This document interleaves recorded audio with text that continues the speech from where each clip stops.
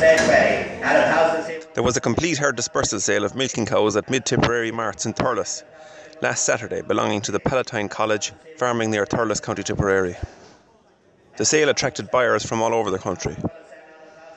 Unusually, the herd were almost 100% British Frisian and were a mix of spring and autumn calvers, with more autumn calvers than spring for sale on the day.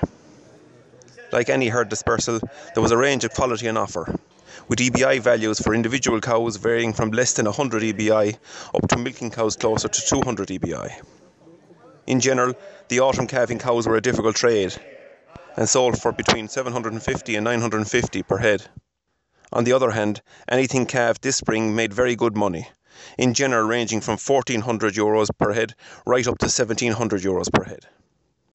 A selection of heifer calves made from 400 to 550 each, with maiden heifers making around 700 to 800 each.